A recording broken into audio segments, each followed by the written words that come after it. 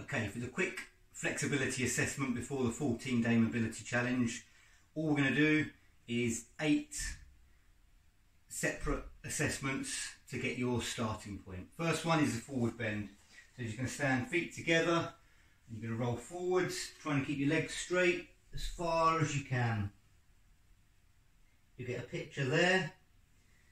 Come back up. The next one is a back bend. So again, feet together, push your hips out and just lean back as far as you comfortably can. Take the picture there. And then we're on to the side bend. So I've done flexion, extension of the spine. Now we're going to do side bend. So feet about shoulder width. And all you're going to do, you're going to slide one hand down your leg as far as you can without twisting or folding the hinge at the hip. Imagine you're between 2 sheets of glass or 2 walls, straight down to the side as far as you can reach with that hand. Take the picture, switch sides. We're also going to do neck rotation. So what we're going to do for this one, stand tall, fix your shoulders, make sure they're not turning with you, so keep your shoulders still, turn the neck as far as you can, take the picture, and the same thing to the other side. We're also going to do neck side bend. So again, making sure we don't hitch the shoulder up to the ear, keep the shoulders down, put your hands behind your back. I find it helps if you lock them together. And all you're going to do, tilt your neck, tilt your head, ear towards your shoulder till you feel the stretch, and take the picture. Again, repeat that to the other side. Okay, so the next ones we're going to do are going to be on the floor. It's going to be spinal rotation and internal and external hip rotation. So for the spinal rotation, you're going to lie on the floor,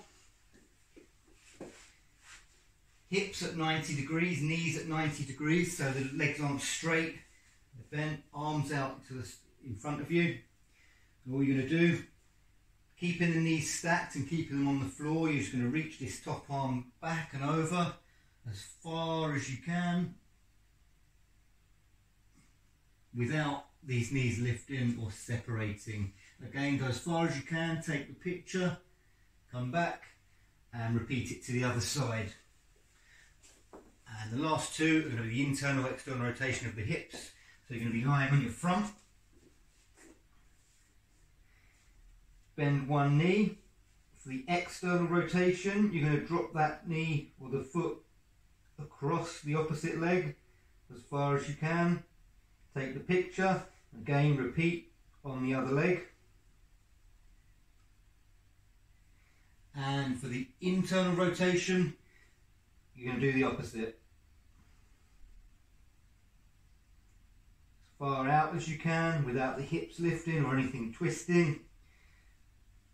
Again, take the picture, repeat to the other side.